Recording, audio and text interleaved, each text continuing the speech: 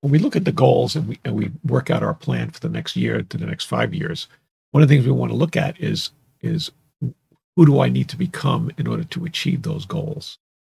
Now, when we do that, that may require us to get some more training in certain areas, or to focus on finding a mentor or finding someone who can help us in those areas. So when we look at what we want to do in a year, we find out that most people will overestimate what they can do in a year and underestimate what they can do in 5 years.